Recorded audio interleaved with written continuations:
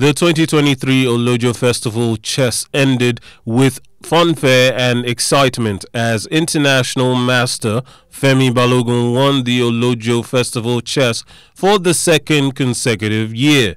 The Olojo Festival Chess Tournament is aimed to bring the game of chess to the people of Osun State and promote tourism and culture alongside the Olojo Festival.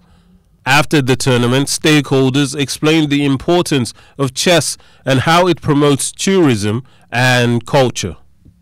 Chess has been growing in Nigeria, and so far it has been expanding in places that one wouldn't have thought it would get to.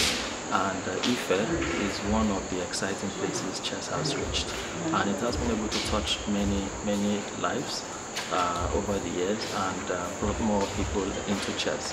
And what better way than to host the Olojo Festival at the Ife Grand Resort, which has been a lovely, fantastic place so far.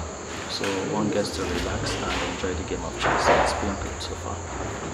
I feel happy and excited because since when I've been coming to chess tournaments, I've never won a tournament, especially in under 16. So I feel happy and excited about it.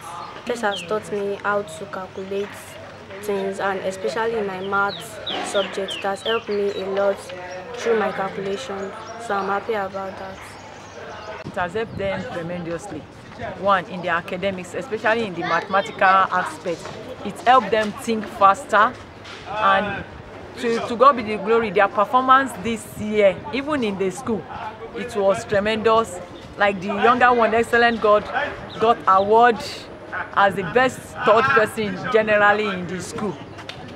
The younger sister too, likewise too, in our school, she performed very well, which most of them were more appraised. I thank God for meeting their coach, Mr. BC Awope Peter, and for believing in these children, because if he hadn't believed in them, he would have put them together, and to God be the glory, they didn't disappoint me until now.